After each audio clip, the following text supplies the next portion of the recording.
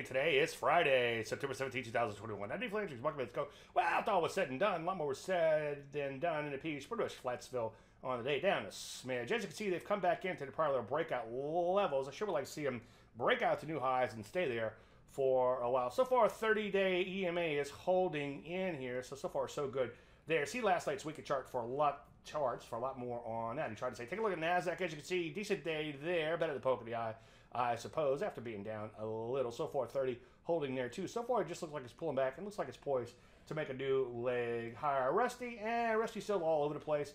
As you can see, sideways at best for a long time. Hopefully, a word you should never use in this business, will break out to the upside, and this will become support instead of this becoming resistance if we break down. TA 101 there. Take a look at the metals and mining. Break it down in here.